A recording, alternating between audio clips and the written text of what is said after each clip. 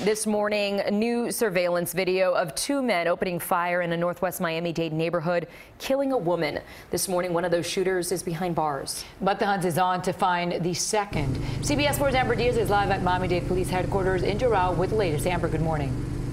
Good morning to you both. Yeah, it's been about 3 weeks, you guys, since 31-year-old Dynette Early was shot and killed in front of her home. And now we're learning one of the people accused of taking her life is just 16 years old. Now, the surveillance video shows two men entering a convenience store off Northwest 62nd Street. That's December 26th. It was about 1 in the morning. They're inside waiting at the counter for a few minutes before they leave and walk up to the apartment building across the street. Within seconds, they're both seen firing a number of rounds through the fence and running across the road. Now, this is a mugshot of James Wooden. He was the 16-year-old who was arrested, accused of shooting and killing Dynette Early.